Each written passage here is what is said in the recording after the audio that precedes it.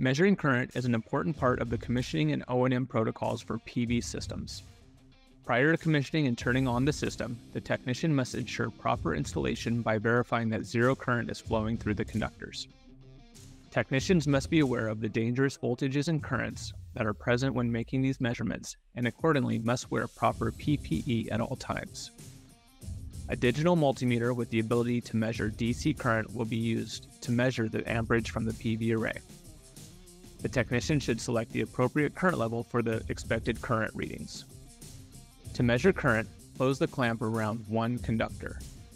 The meter will display the current flowing through the enclosed conductor. At this time, the technician should verify that the reading displayed is within the expected range, and prior to turning on the system, that would be zero. Once confirmed that zero current is flowing, it is safe to open touch-safe fuse holders or quick connects as necessary. Repeat these tests for all strings in the wiring box. Record all measurements.